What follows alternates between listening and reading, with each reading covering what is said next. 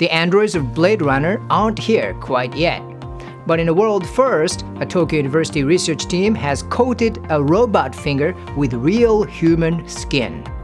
The 1.5mm double layer was grown from 2 types of human skin cell in the lab and is slightly moist.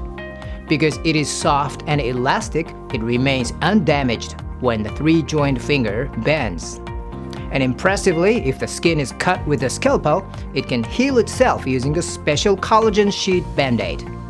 In the future, the researchers hope to add other structures like nerves and blood vessels, and even link the skin up to muscles. The finger points the way to a future when prosthetic limbs could be covered in real skin. It might also lead to lab-grown real leather products or skin-coated 3D models for testing cosmetics.